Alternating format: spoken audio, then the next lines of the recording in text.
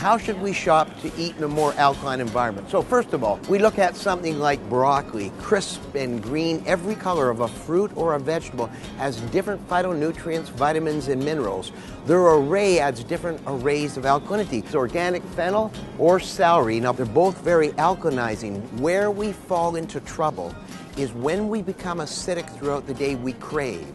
When we crave, we tend to want to eat processed food. What I like people to do is when they go to work is chop up some red pepper sticks, celery sticks, fennel sticks, some carrot sticks. Another way to add alkalinity to our snacks, because our snacks become very acidifying, is to take a yam or a sweet potato, using a stainless steel grater. We can add them to salads raw, but little specks of color, so they're easy to eat and they're very moist. Vegetables that are cooked still remain alkaline. But the more we cook them, the more nutrients we lose, the vitamins. So crunchy tender is the rule. Whenever we cook a vegetable, try to leave it crunchy tender. So the deeper the color, the more minerals, the more alkalizing. 25% of our diet by volume should be acidifying foods. It's not one is good and one is bad. It's the balance between them. The fish section. So if we have wild salmon or halibut, they are still proven to be clean sources of protein.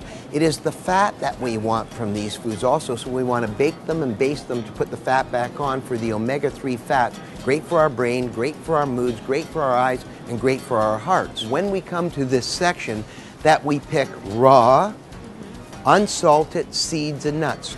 And we can see that we can have a variety of choices without the skins or the skins on. We want to leave the skins on because the skins contain a lot of the minerals that are alkalizing for the human body. So what are the acidifying foods? Animal protein, plant-based protein, grains, fats, sugars, and sweeteners. So if we eliminate sugar from our diet and most sweeteners, we have a good chance of getting healthy acidic foods. Other foods are very alkalizing to our body. We want a balance.